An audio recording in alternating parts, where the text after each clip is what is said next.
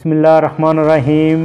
अस्सलाम वालेकुम दोस्तों, आज की वीडियो में मैं आप लोगों को बताऊंगा कि एक ख़बर जो काफ़ी दिनों से मुख्तलिफ सोशल मीडिया पर चल रही है कि जो लोग सऊदी अरब में रह रहे हैं, अगर वो 2019 में खरूज पर जाते हैं तो फिर वो 3 साल तक सऊदी अरब नहीं आ सकते। क्या ये ख़बर वाकई दुरुस्त है? इसमें कितनी सच्चाई है? इस हवाले से अब जवाजात का भी एक बयान सामने आया है, जिसकी तफसीलात आज मैं आप लोगों के साथ शेयर करूंगा। तो वीडियो स्टार्ट करने से पहले आप लोगों से दरख्वास्त है कि वीडियो को लाइक और शेयर ज़रूर करें ताकि इन्फॉर्मेशन ज़्यादा लोगों तक पहुंच सके। हाँ तो दोस्तों, पिछले दिनों में काफ़ी ज़्यादा एक न्यूज़ सामने आई है। मुख्तलिफ फेसबुक के पेजेस जो हैं उनके ऊपर भी ये सामने आ रही थी कि जो लोग भी 2019 में खरूज पे जाएंगे वो फिर 3 साल के लिए सऊदी अरब नहीं आ सकेंगे, यानी उनके ऊपर बैन होगा। तो इधर मैं आप लोगों को पहले बताता चलूँ कि ये बिल्कुल गलत बात है। जो भी आदमी, बेशक वो 2019 या 2018 में खरूज पर जाता है, वो किसी भी वक्त वापस आ सकता है।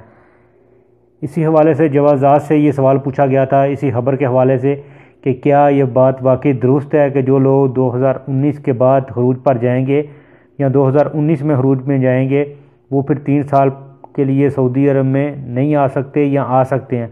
तो इधर जवाजात ने वाज़ेह तौर पे बता दिया है कि जो भी आदमी खरूज पे जाता है तो उस वक्त तक उसका खरूज नहीं लगता जब तक उसके सारे मामलात जो हैं वो क्लियर नहीं हो जाते। यानी अगर उसके नाम पर कोई गाड़ी है तो जब तक वो ट्रांसफ़र नहीं कर लेता, या उसके नाम पर ग्रामा है, जब तक वो पे नहीं कर लेता उस वक्त तक उसका खरूज नहीं लगता।